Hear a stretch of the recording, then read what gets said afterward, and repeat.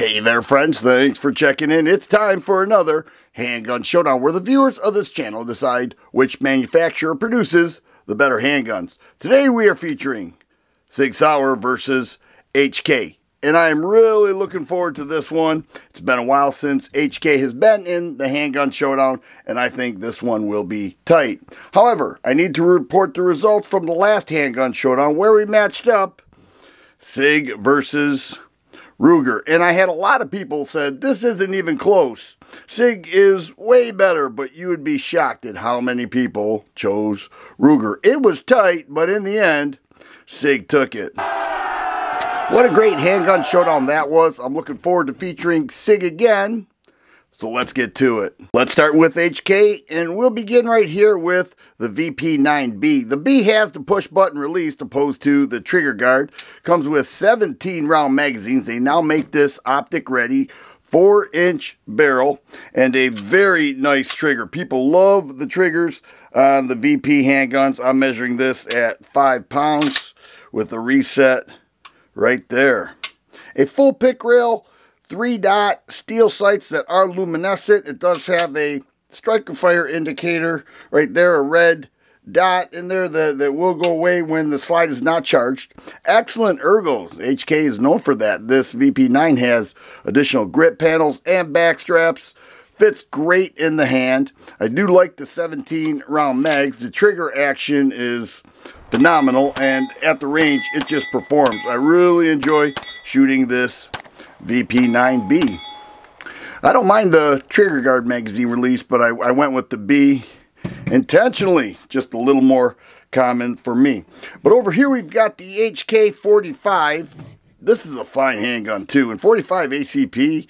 This is a full-size model. They also make this a little more compact. This has a 4.5-inch barrel and 10 round magazines in 45 ACP. You'll notice that this one does have the ambidextrous magazine release on the trigger guard. Also ambi slide stop. The VP9B also has that ambi slide stop.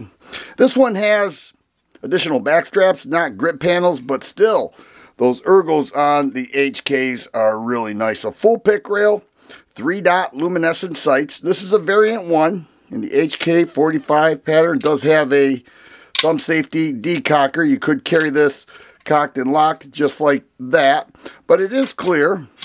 And I am measuring a 4 1/4 pound single action trigger pull with a reset right there. Very much a fine handgun. I was so happy to acquire this. I got it in a trade and I have no regrets. Love the 45 ACP, and this HK45 does it for me. Now let's check out Sig Sauer. I have 3 Sigs to show in this Handgun Showdown. Let's start here with the P226 ASC Alloy Stainless Elite. This is a Talo model. You can see it does have the rosewood grips.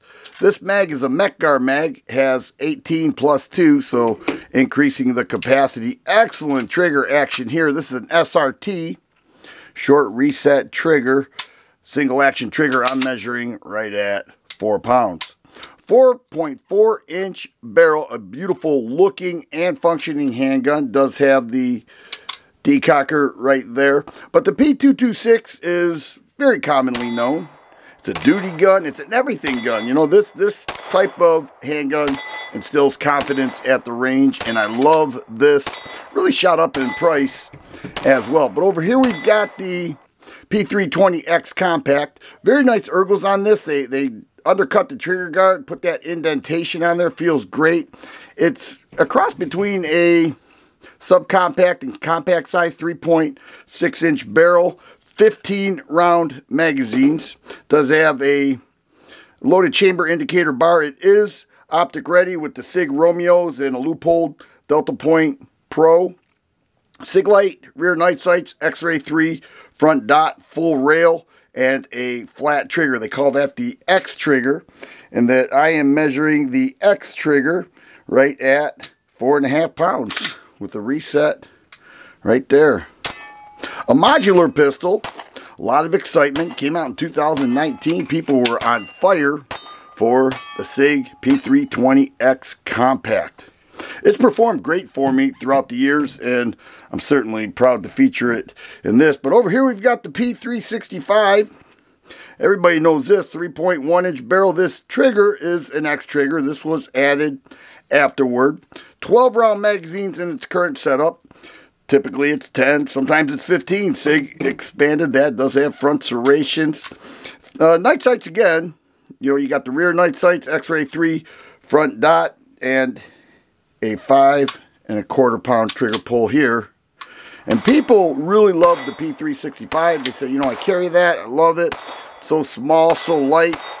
Shoots great. You know, people would even pocket carry this. They now make this optic ready as well. So Sig is getting it done.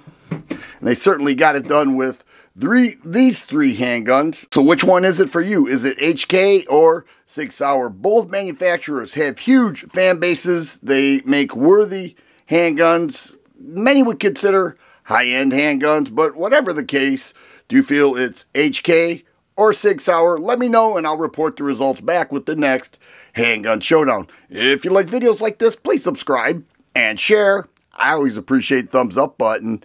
Thanks for watching, and you guys be safe.